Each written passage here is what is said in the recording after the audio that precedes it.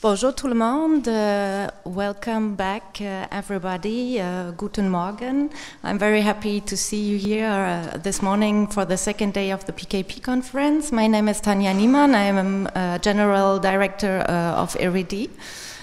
So my pleasure is this morning to present our first speaker of the day. It is Dominique Bérubé.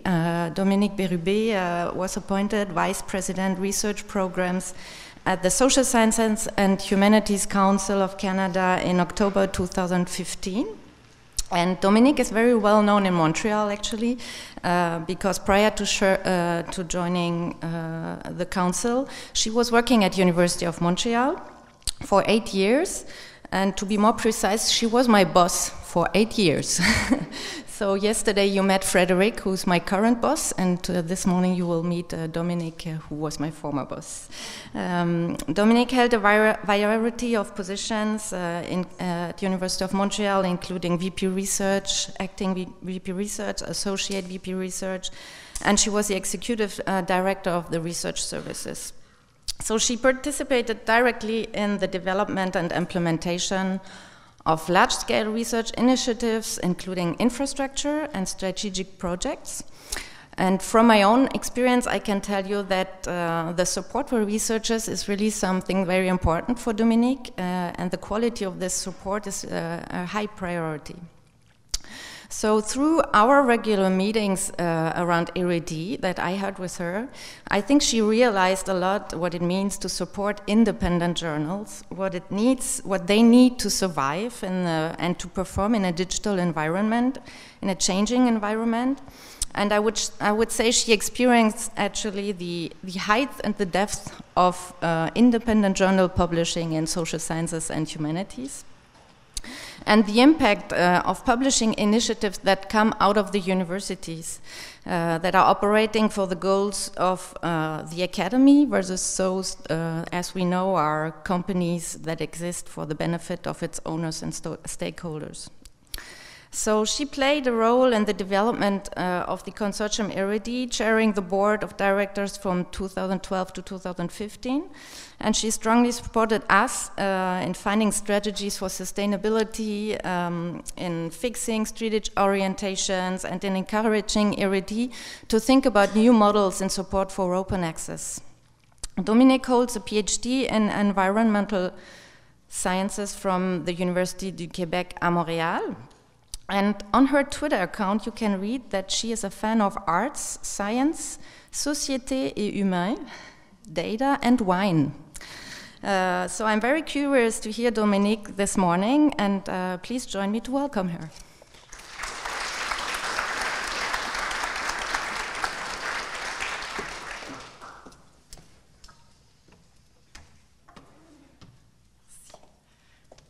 I'll just open this.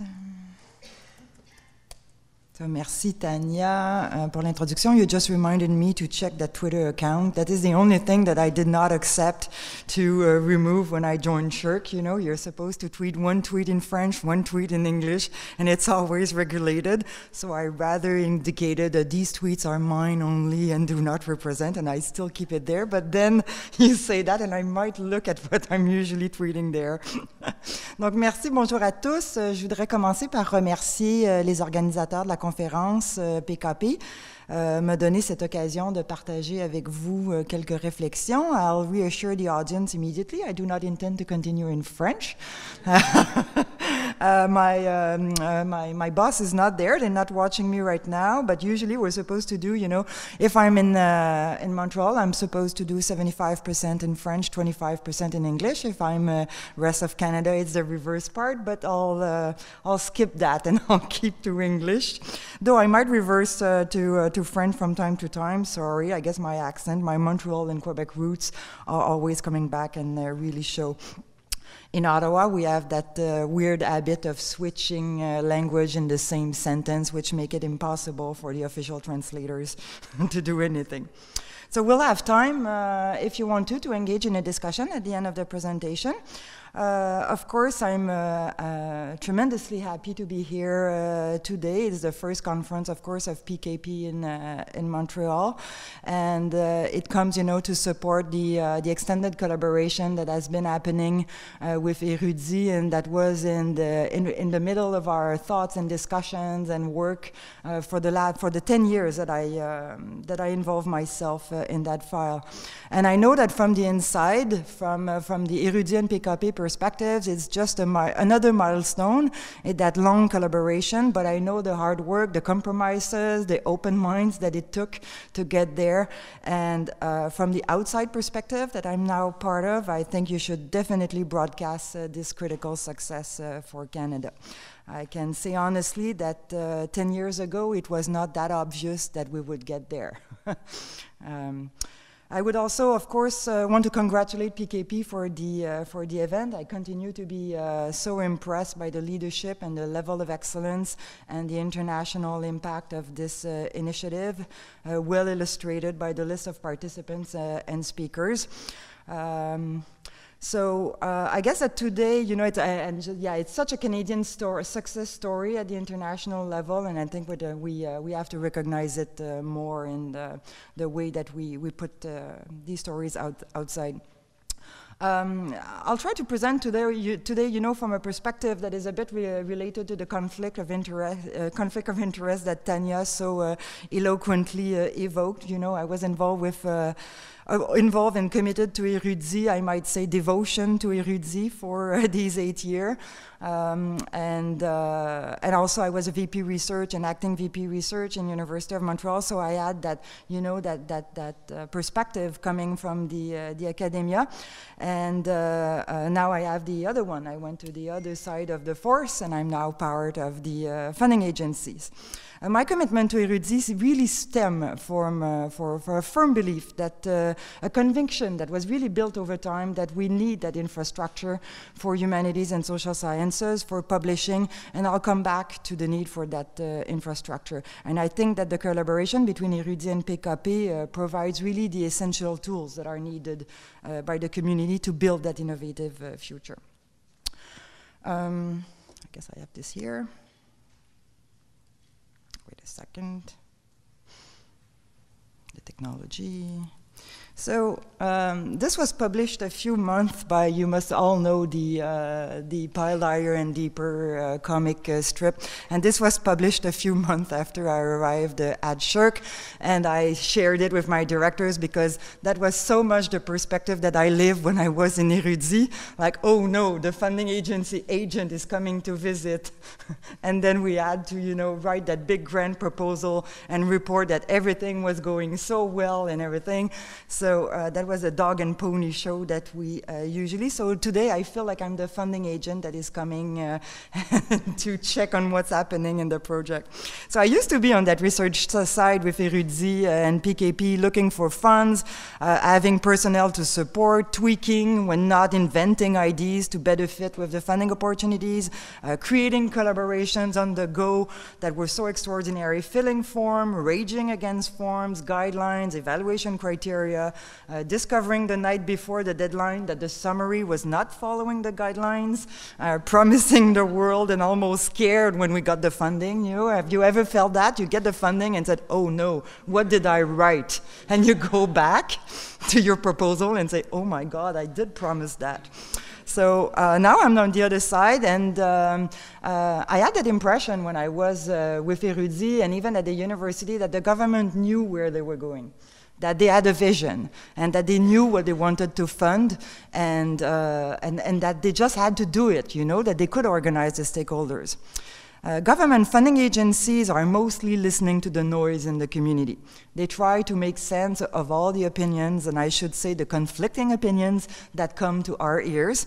And we try to think of mechanisms that are as fair as possible for the entire community, but that will have at the same time some sort of incentive to support innovation and creativity.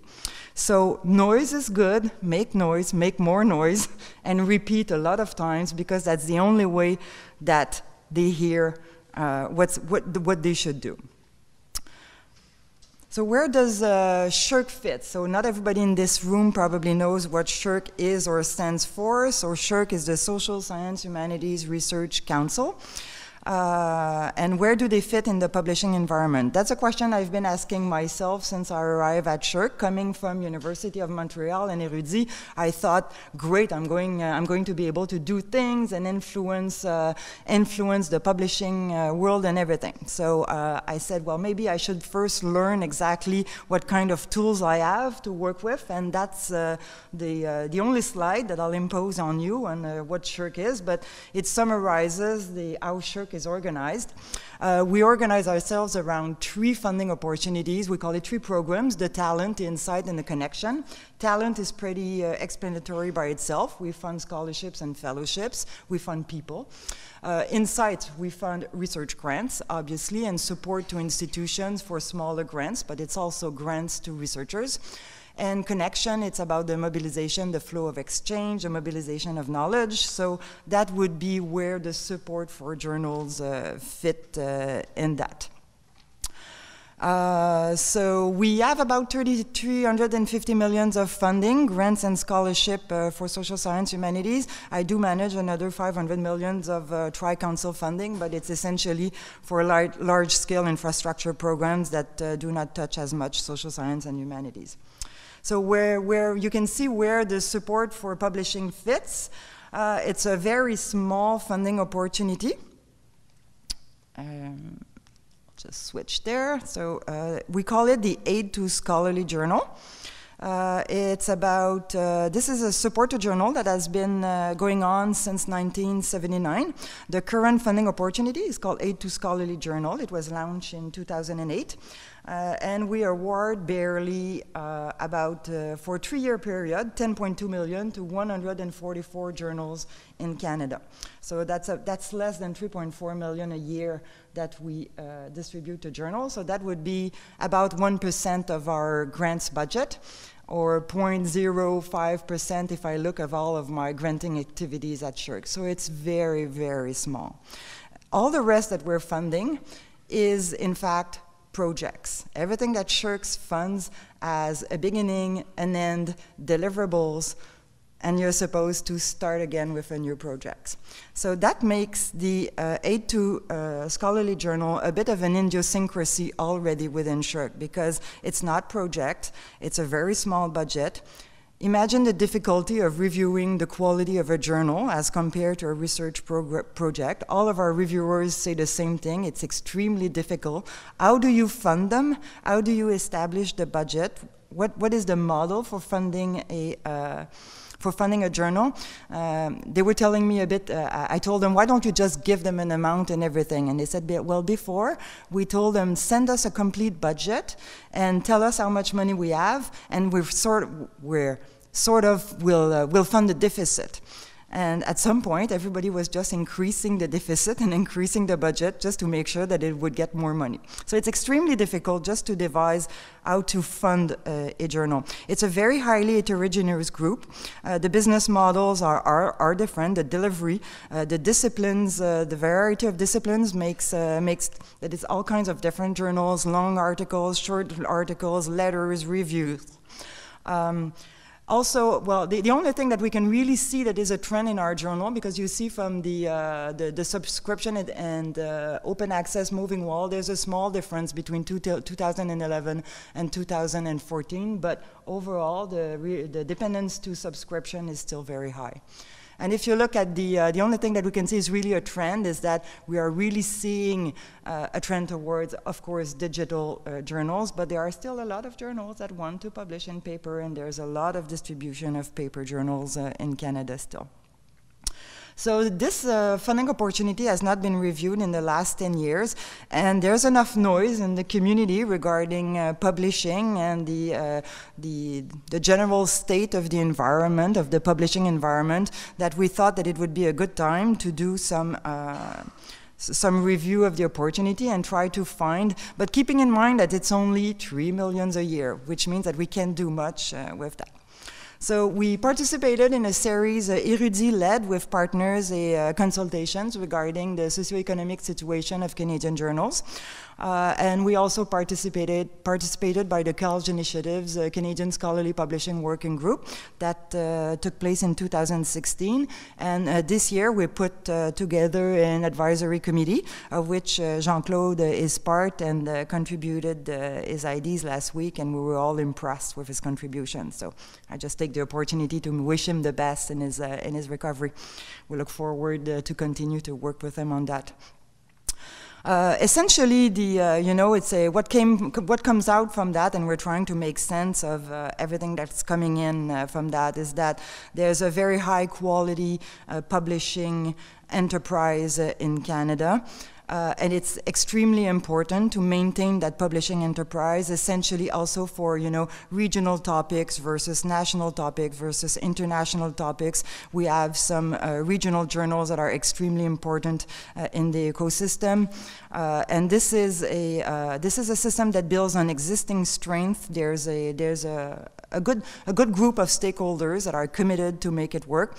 It's rather flexible and adaptable, and it offers also opportunities in training and editorial practices. So over that, there's something to build on, but there are some clear challenges that we're facing. One of the first, one of the first challenge that we're facing at this point is around the open access. I mix my, here it is around the open access. There's a vision, there's a policy that was adopted and that was published by the Tri-Council. By the Tri-Council, it means that it also covers the health sciences, and it also covers science and engineering. So they all had to agree on an open access policy, and they finally managed to say, okay, let's go for 12 months. They consulted for a year or 2 years, but then they went for a 12-month obligation to put in the public environment any publication that is arising from supported research from the Tri-Council. So that's all nice. We have now a policy. It is not enforced, so we do not check if this is being done or not. The reality from the three sectors is really different. Obviously, from our perspective, it's pretty obvious why we're supporting open access. It's a priority of the government. It is public funding, so it makes sense that any research that's being done with public funding would be made accessible. But at the same time, it adds some drawbacks and some negative feedbacks towards the agency, because now what was supposed to be open access and reduce the cost is now becoming an important eligible expense in all the grants budget, and is taking a large chunk of money from the researchers' budget so that they could pay for these for that gold access in the commercial world. So there's added expenses from our sides that we can really see this increase in this expense. And the university side, there doesn't seem to have a positive impact on the subscription costs, if you see positive, by reducing them, because they have only increased since the appearance of the open access trend. It's still interesting initiatives for the libraries, obviously, but there's added cost because of all the data management and the contribution that they can make to the mobilization of knowledge, but it's still added cost due to the need for the repositories. And from the research side, from the conversation that I had with the researchers, I can say that it can create profound angst on what it means, open access, and what's the impact on their own research, and the fact that it reduces the flexibility on the way that they want to publish and distribute their so we hear it everywhere. So open access is not a solution to all, obviously. We obviously still need a vehicle to publish. We still need the vetting process. We still need the editorial activities. Open access is just, some sort of an added constraint that we have that we're adding to the system, and to be honest, that we're not supporting. At the same time, we just add the constraint, but I have to admit that the funding agencies do not support, for the moment, that move towards open access. Another big concern, and it's not documented and everything, but you can see that from the funding agency perspective, it's sort of a what the heck are we doing in that world, you know? When you see the commercial interests that are playing right now, when you see the scam publishing that is increasing, when you hear about that the peer review system is broken and that some researchers are, you know, doing things but others are not, and how is the system organizing? And for these reasons and others, obviously, the internationalization of research in general, our fellow agencies, whether it's NSERC or CIHR, have just decided to remove themselves from this publishing business, which means that important topics for Canada are just, you know, difficult to find home for publishing for these topics, though they consider that for their sectors it's not as important. Obviously, for humanities and social sciences, that's not where we are going, but I can tell you that there's a real concern in the funding agencies that they shouldn't be involved in that publishing enterprise in general because of, I guess, the instability of it and of the big commercial interests that are there that are way stronger than whatever the government could invest in such a system to make it different. At the same time, we hear from the community very interesting perspective about what is a journal, what's the purpose of a journal. And I was talking about Jean-Claude, but he presented a conference at ACFAS last May that I had the pleasure to listen to. And he was really trying to redefine the journals as it was initially thought. The journal was a way initially to communicate between researchers that knew each other and that needed to exchange their result. Nowadays, it has more or less become a credential for obtaining your tenure in an academic career.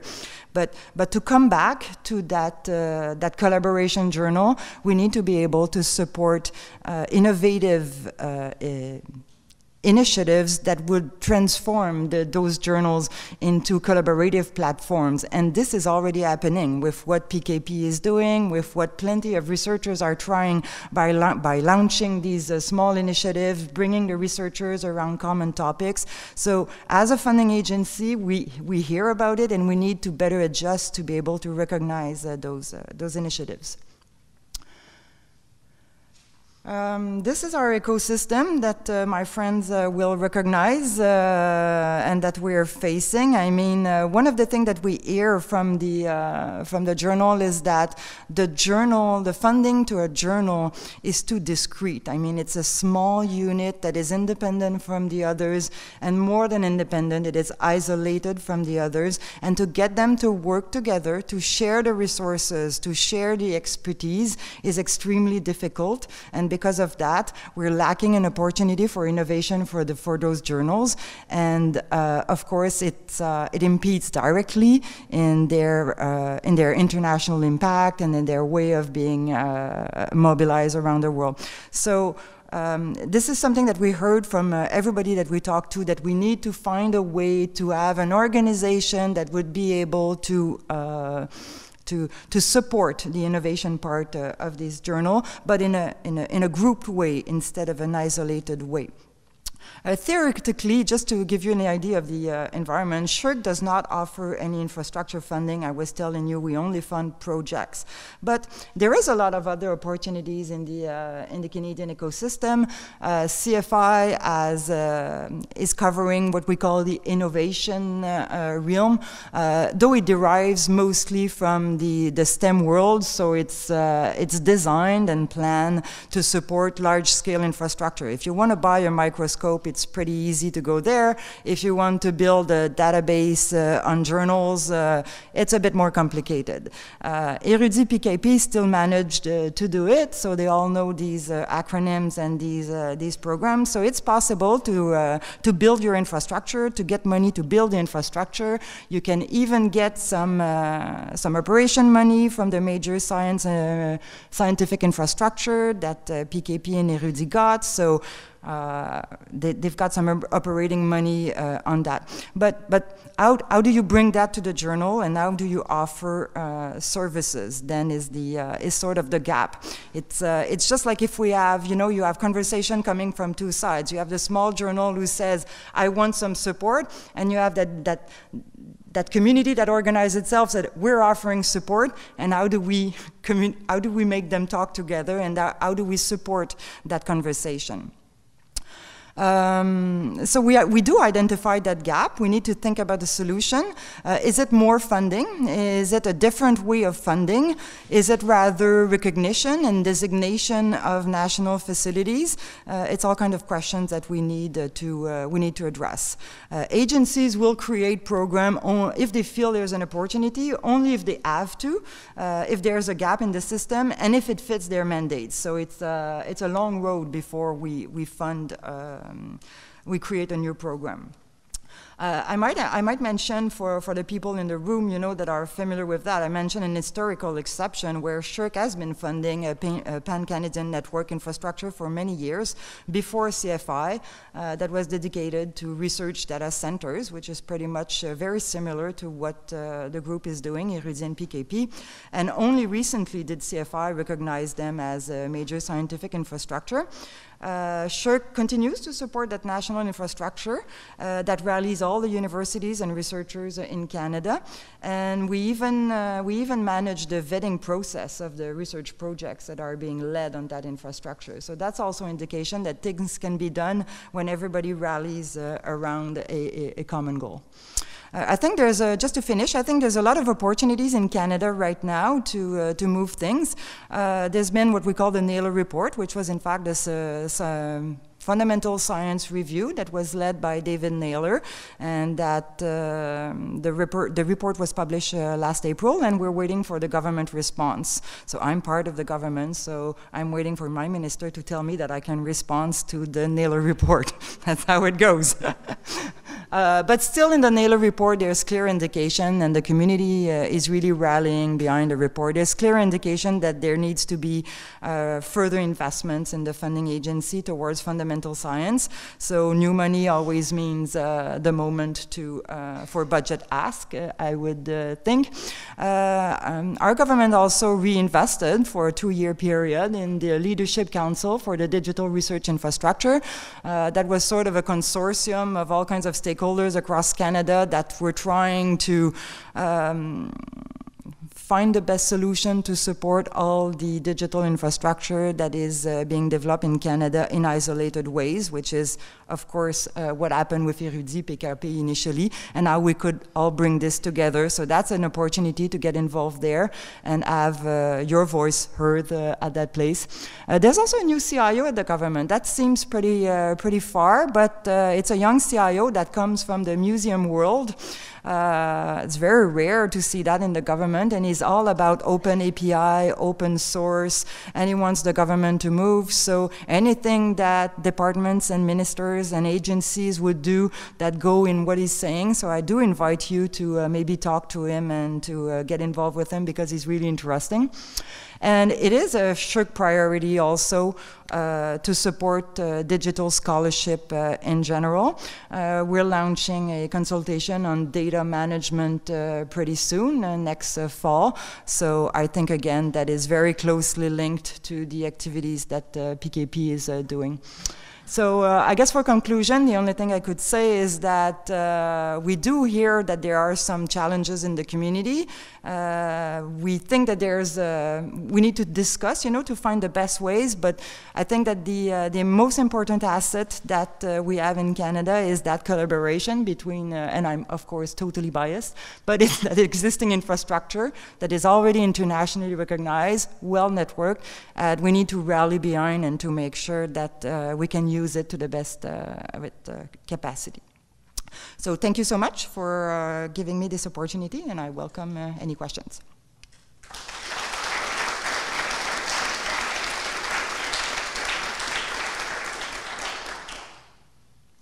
Tania, est-ce que tu fais l'animation?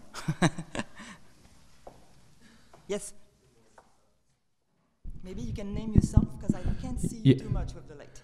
Yeah, hi, I'm Chuck Kosher from Crossref, and I've been involved in some discussions recently where the notion that funding agencies can replace or supplant peer review. And the thinking being, since funding agencies select and vet the research and monitor the research, that the resultant literature will of course be of high quality. And so what's the need for peer review? Can you say something on that? Journal peer review, you would say? Pardon? You would talk about journal peer review instead of not grants peer review, obviously? Correct. That journal peer review is not necessary. That's an interesting question. I mean, more or less, it's in some cases, in some fields, some sectors, it's more or less already happening, you know, because the readership of some journals, you might do the peer review of the article, but the readership of the article is sometimes pretty limited.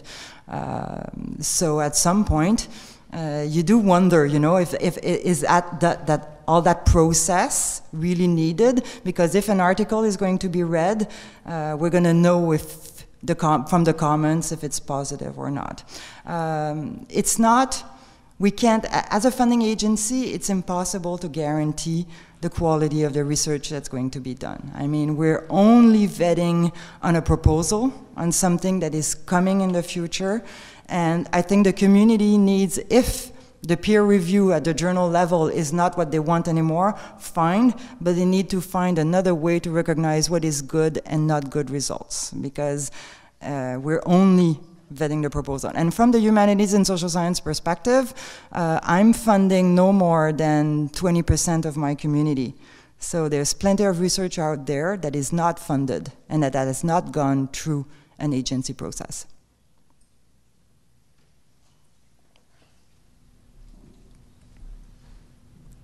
Hey, Dominic, thanks for those comments. It was very interesting to hear how you're thinking about things morphing, and I was particularly interested in your thoughts about how the journal has to open up and change and become something that it couldn't be with print technologies. Yeah. I'm really interested in new forms of scholarly publication, and SSHRC, as you say, has been uniquely supporting the infrastructure for journals on a project basis for years. There's no funding stream for supporting new form digital scholarly publication. So I guess my thought is, or my question is, what are your thoughts on what SSHRC should do in response to this situation? Should there's the Aid to Scholarly Journals program from the Federation, there's SSHRC funding, there's the aid to the monograph program in FedCan, and then there's journals within SSHRC. Where does new form scholarly publication fit? Is it that our definition of journals should really expand? Does there need to be a new funding stream? Do you have thoughts on what should happen there? Yeah. As I was mentioning, you know, it's a new funding stream. We like to tweak things. That's what I learned from the government. They like to tweak instead of creating new forms. Every time that we're experimenting, you know, we've got plenty of funding opportunities to experiment. You can go to Connection. There's going to be a new funding for partnerships and everything. So you can always experiment. The problem is when you want to do a recurring funding for such an initiatives. My proposal to SSHRC, but it has its drawbacks, essentially financial, would be to change the word journals to platforms. I mean, at some point, scholarly aid to scholarly platforms, and open up the definition of what is platform and what kind of, and expand, not just publishing articles, but it could be all other kinds of platforms. The drawbacks to that is that there's a limited pool of money, and although the success rate is now 73% for the actual journals, anything lower for them would be critical for the community. So that's why the investment of money would be interesting. And from my perspective, and I'm really not talking for SSHRC, but really my position in SSHRC, and I want, is that if there's money that comes in, I've got way more chance to attract money towards such an initiatives around scholarly collaboration, around new digital platforms, than to invest more in the traditional practice of publishing that is facing so many challenges right now. Thank you for that.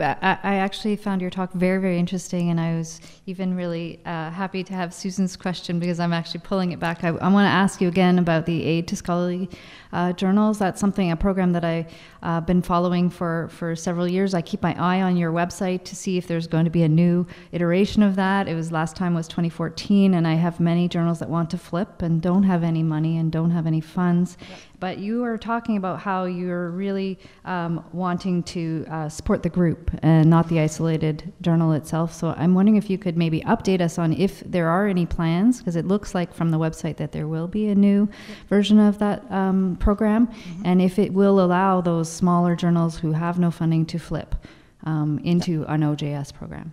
Thank you. Answer is yes. We just delayed by a year the competition, just to allow us the time to consult with the community and to finish, the participation to these groups that were ongoing and everything. So the competition is going to be launched probably in January, and I think the deadline is in June. And obviously, it's open to new journals like any other competition, whether it's OJS or other kinds of distribution.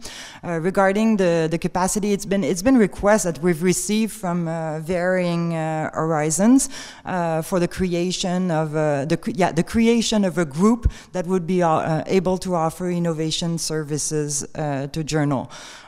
Instead of giving more money to each separate journal, because obviously it's too complicated for an individual journal to travel in that realm of technology. But before creating a new group, first it's not our job to create a group. I mean, if the community wants to create a group, fine, they can always create a group and then ask for funding, convince us that we should fund them. But there might, as I mentioned, be already groups in the ecosystem that could do the job. Yes, Dominique, thanks so much for the talk. It's wonderful to get some insight and connections and some talent in terms of SSHRC. I want to be part of the community noise issue that you invited earlier and said was important, and so I want to talk a bit about a more radical thinking about this. The biggest challenge, I think, in the social sciences and humanities today is the APC and open access. There's no question that APC is a financial success for open access. There's no question that it is an established economic model compared to everything else. And so we're seeing increasing pressure from the big publishers to move into an APC model if you want open access. And we think in the social sciences and humanities that's just not a starter. So one of the ways that at least we've been thinking about, and I want to add to the noise, is the idea of direct funding from the agencies. You said that SSHRC didn't have a model for supporting open access apart from the journal subventions. So the idea that everyone who receives a SSHRC grant would be able to publish wherever they want, and that SSHRC would pay the publishers directly for any publications coming from that research.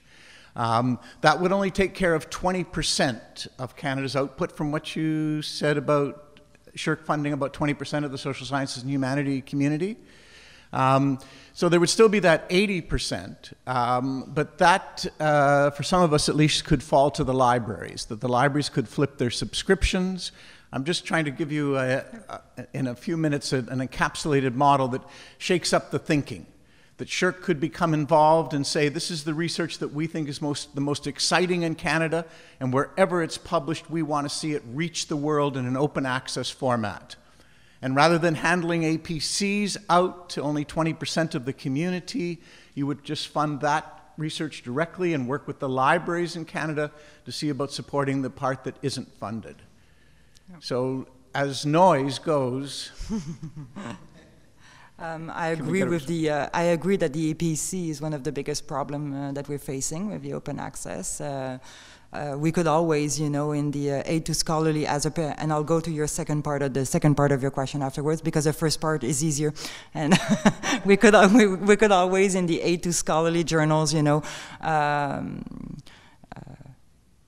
say that we don't fund journals that use APC, or we don't fund journals that are on commercial platforms and things like that. So that would be, but that would only affect the 1 in 44 journals, that we fund in Canada. So I'm not sure if that's sufficient to make a big difference. In fact, I know it's not sufficient. It's just it's a nice gesture, but it won't be sufficient to influence. Regarding what you're proposing, I guess it's I grouped that in all the I grouped because we had the opportunity to talk about that model of yours that is really interesting also, and I grouped that in the creation of groups, you know, that could manage that for SSHRC, because it's extremely difficult to imagine SSHRC managing payments, individual payments to journals that publish articles coming from. So we need somebody between, you know, we need a broker that's going to be able to do it for SSHRC, and we could.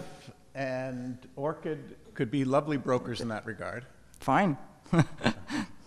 That's a good idea. We need brokers that can, you know, we need that empowerment of the community that can manage it, because at the individual level, it's not possible for a government to do it, you know. No, I understand. Yeah. But are we thinking at that level of proposals, so that if we got together with Crossref and ORCID and came forward with a group of journals, that we could begin that kind of discussion? I think it needs to be discussed, yeah. Okay. From noise to music, thank you. That's it. Dominique, I was wondering, before you said that there is consciousness that the government, that the commercial publishers are very powerful and that a lot of money behind it and so on. But I think in Canada we have the opportunity of building some kind of a national initiative. There is, like, because of the territory and the culture and so on, there are very much of similarities with what is going on in Europe in some countries and in the European Union. So there are projects where there is a national support and national initiatives in order to make this switch or make open access initiatives happen. So in these review of the program and looking forward, you know, to change culture and so on, I was wondering at what point are you looking at these initiatives, and in what point are you seeing parallels that could be possible in Canada to see if we won't be able to have a national system where we support with and to have in mind what you mentioned before, that PKP and ERUDI are there as national infrastructure already in place. So we can talk about Crossref and ORCID as brokers, but I think we also have Canadian infrastructure there that could do this kind of jobs. There's a lot of groups, you know, that are in the ecosystem. It's a pretty, in that sense, it's a pretty sane ecosystem because of the numbers of stakeholders that wanted to, but at the same time, because it's when you only have one group or one stakeholder, it's never good. And that's something that as a funding agency, you would never want, you know, to have just one organization that controls everything, because obviously we see the challenges, you know, when you look at how Compute Canada is working at the national level, it's always a bit complicated. When you force everybody to work within one organization, you have to make sure that organization works really, really well, because otherwise you're going to pay afterwards for that decision. Of course, we're interested. I mean, I have to be transparent, you know, but the knowledge within the agencies about the publishing world and about the international stakeholders and who's who and who's doing what, and their understanding of the technology is really low. This is not their daily business. Their daily business is to manage competition, to find reviewers, to organize the peer review, to award the money, to receive the reports, and then to do it again. So their understanding of the general ecosystem is not to the level that is needed to take those kinds of decisions. So don't assume that they understand. They count on the researchers and they count on the community to organize themselves and to demonstrate that they can do it before they give the money, that they are confident enough that they can give the money. So there's a bit of a difference there. Well, thank you so much, and I look forward to hear all the presentations today. You have 4 minutes, which is much shorter than me, and good luck.